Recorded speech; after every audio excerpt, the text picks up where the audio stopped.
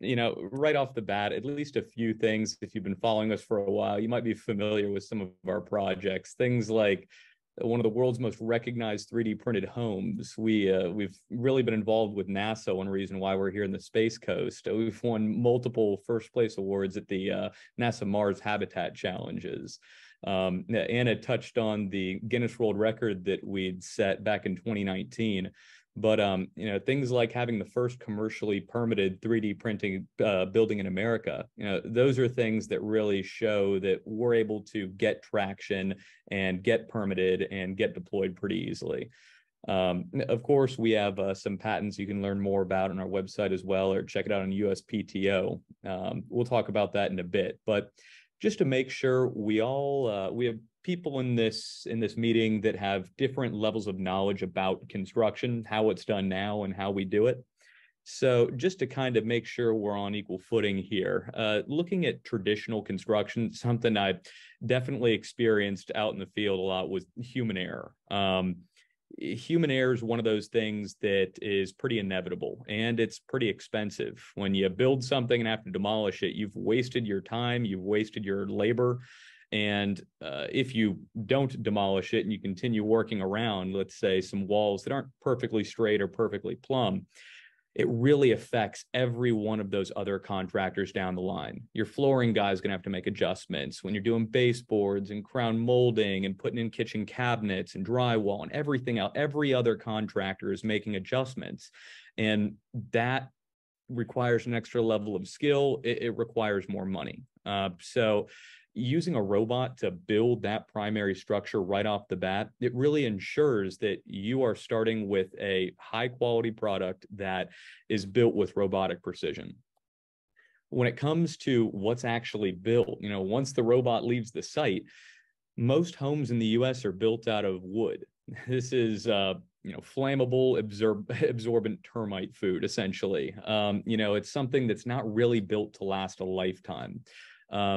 We here in Florida are really big fans of concrete because of the extreme weather events that we experience, and because of some of the savings in terms of maintenance and HVAC. So building out of something, we build out of what's essentially like a high strength mortar or concrete.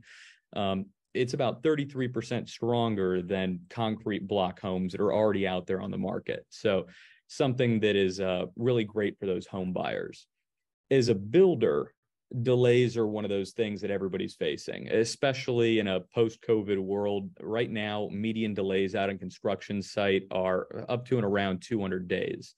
So not only are you able to build faster with a printer, but even more importantly, you're able to know before you ever step foot on the construction side, a site, how long it's going to take to build that home down to the second. We know exactly what these printers are going to be doing while they're out there. So this makes it really easy to schedule those subcontractors and keep construction moving, and ultimately just reduce risk to your timeline and your budget. Now, there's definitely a lot of environmental concerns around the construction industry. Part of that's because construction and demolition waste is by far the largest contributor to landfills. So using a technology that's not reductive, you aren't cutting 2x4s and sheets of plywood. You're adding only the material that you need. So it's zero waste. It's all electric, and the material that we're using, including the steel reinforcement, that's fully recyclable material. So definitely something that can help create a greener home. And one of my favorite things here on the design side is this architectural freedom. You see a lot of homes out there with straight lines and hard corners, and that's not because there's a lot of straight lines and hard corners in nature, or because we just like straight lines and hard corners more. It's mainly because that's how the materials come. Your straight, 2x4s, your straight pieces of lumber, your square blocks. We can print a curved wall that's typically only seen in luxury construction.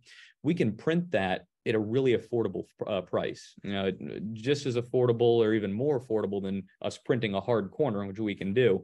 We can cut the corner and print something that's really not only aesthetically appealing, but also something that functionally can work better with the designs and environment that you choose. So this is going to be recorded, and that recording is going to be available to you. So don't worry about all the information that you see on screen right now. These are just some of the specifications of the printer, Frank. Um, and here's a little bit more on Gary. Gary is this mixing machine that we use, and most of the industry out there, they're using plastering machines. These are been around in construction for a while. It's something that they are a massive headache to use. Really, creating our own mixing machine was a real way to avoid having to use these. They're expensive. They are extremely difficult to clean. They need to be cleaned very often. We often have to use things like sludge hammers to be able to, break off cavity pumps and actually get them open and clean them. So moving over to a technology that now the Gary 2.0, it's kind of the second generation, is really helped us because the mixer is the brains of the operation. The printer gets all the glory, but at the end of the day, the printer's only as good as the material that's going to it. So having Gary, constantly monitoring the water temperature, the environmental conditions, the print speed, and in fact, Gary is the brains of the operation, really telling the printer what to do and can anticipate what's going to happen before it even gets there. So these are some of the reasons why that quality of wall is so high.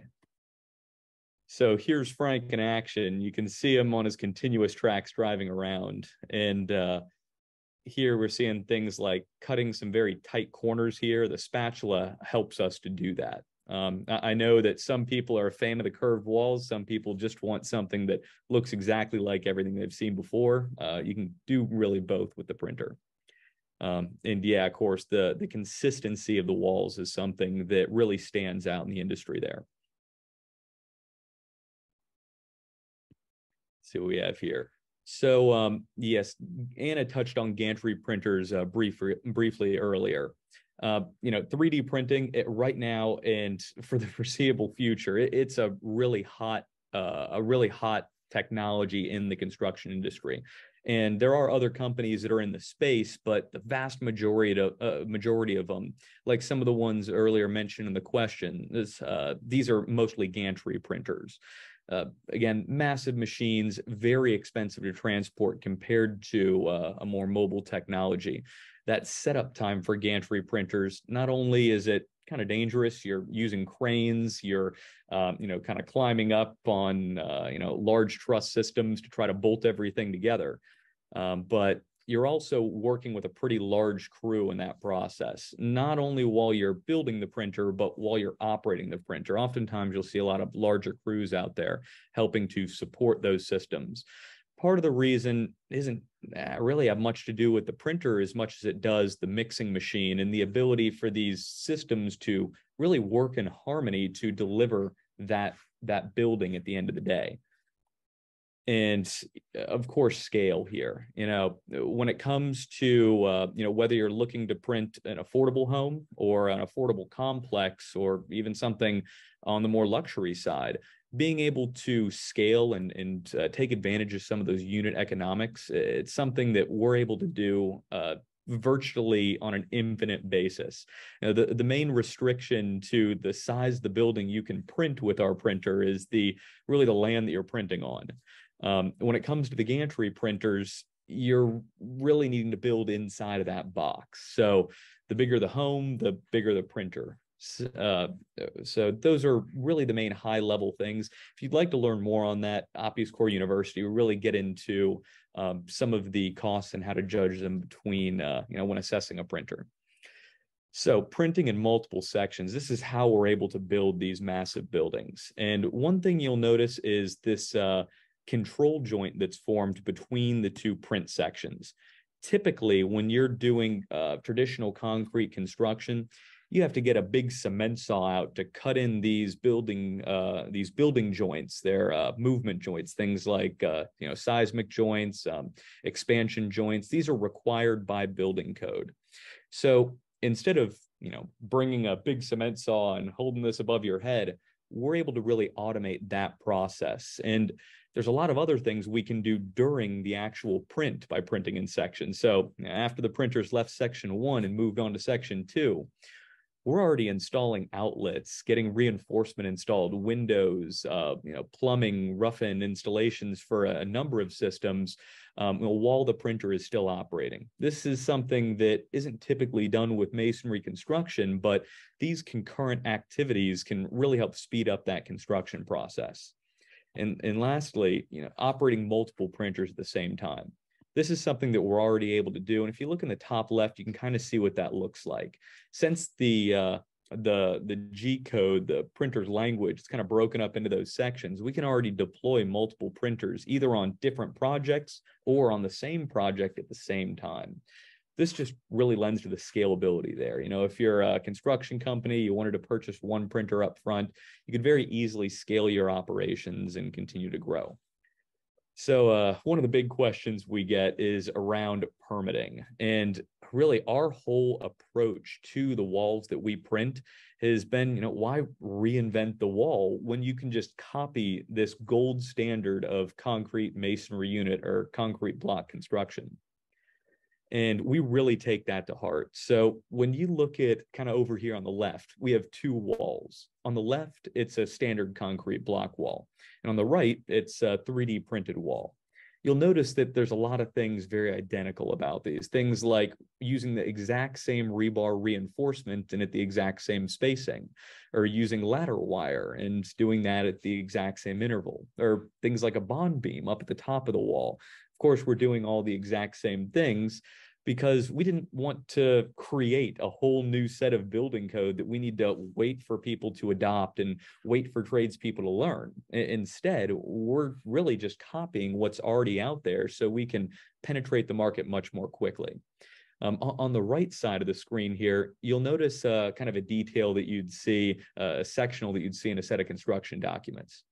If you've ever seen a sectional for concrete block construction, then you'll immediately know that this looks identical. The only difference is essentially you'll see kind of a squiggly line over here on the right and a little arrow that says extruded concrete wall. This is great because if you have a set of construction documents for a track home or a concrete block home, you're able to really quickly convert those into documents for a 3D printed home. So the whole process isn't disrupted here. The architects, the engineers, the building officials, the builders, the tradespeople, everybody's really doing the same thing they were doing before, just more efficiently and faster. This is really one of the big reasons why we were able to create the first commercially permitted 3D printed building in America. So, how do you design these things? Most architects use softwares like AutoCAD and Revit. So we've created plugins for those softwares where you're able to very quickly generate that tool path and create G-code. For those who aren't familiar, the printer, Frank, he doesn't speak English. He speaks G-code. That's the kind of the printer's native language. It's those instructions. And we do have some videos even available on YouTube to show you how quick and easy this is. And we're also developing some online courses to help make it even easier. Once we create that G-code, we always test it out in a simulator real quick. That way, there's no surprises when you get out to the construction site. When it comes to the questions that we receive, we have more questions on secondary construction than anything else. How are you doing reinforcement or insulation or all these other things, windows, doors, mechanical, electrical, plumbing? Thankfully, the answer is the same to every one of these questions, and that's that we copy concrete block construction. So you'll reinforce these walls in the exact same way. Slab connection details, insulation, all of these things are done identically. In fact, you can kind of see in the bottom right here that if you take a concrete block and you set it right on top of one of our 3D printed walls, all of the infill, those kind of webbings, everything connects up perfectly. Everything looks very similar. This helps to really simplify the process and integrate this into your existing workflow as a construction company much more easily. It also helps from a perspective of someone who isn't in construction, maybe a home builder, and get delivered a little bit more quickly. And obviously, you really see a very simple process. It's easy to maintain after the fact. Here's a little nod to Apis Cor University. Again, feel free to check it out on our website. So I'll kind of close up here with an update on our model house that Anna had touched on earlier. So it's going to be a really exciting project. First off, it's going to be the first 3D printed home in Florida's Space Coast, a place that is, constantly innovating, and we're happy to be able to be the first here in this area. Now, don't quote me on this, but now that I think about it, I think it might be one of the first 3D printed homes, if not the first 3D printed home in a high velocity wind zone. So we are going to be building this right through hurricane season. So we're going to be demonstrating some of those capabilities when working in an environment that is pretty harsh. I know there's been a lot of interest from people involved with disaster relief and off-grid construction.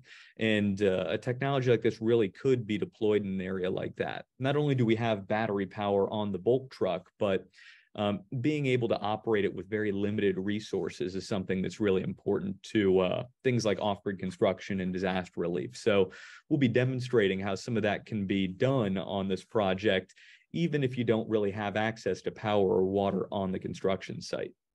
When it comes to permitting, thankfully, building officials were very, open and actually excited about this project. It's something that is familiar to them and that they understand all the documents, but kind of different, new, and exciting in the way that it is 3D printed. We really didn't have any comments on the structural aspects of the home, but when it comes to the septic that Anna mentioned earlier, after we'd submitted our septic permit, Florida released the House Bill 1379, which essentially banned septic systems in a very good chunk, over 50% of the state, a very large chunk of our land area, including where this home is. So we had to kind of adapt and created a new ATU, an aerobic treatment unit system, and kind of resubmit that. So we've been just kind of waiting for them to get that back to us, but we look like it looks like we're going to start printing here just after we're finished up with the product presentations that are going on throughout this month. So kind of stay tuned and you can see what some of that's going to be like. I have kind of a short video here showing that we'll be using a very conventional monolithic slab system. We'll be getting the printer out there on that slab, and we'll be doing this in 5 different positions, but you can kind of see what that looks like here. We'll have those. The 5th position really is helping us with a cool feature wall we'll be doing on the inside of the home. But electrical is going to be added. We'll have some window bucks that are required by code here. We'll have insulation in those cavities, reinforcement. We'll have the grout in those wall cavities. If you hide the print material, this is kind of what's inside of the walls. But we'll do the code required top plate, a very limited framing out there, and of course our roof system. We'll get our trusses formed up, our subfascia, our deck. All this stuff is very standard with construction.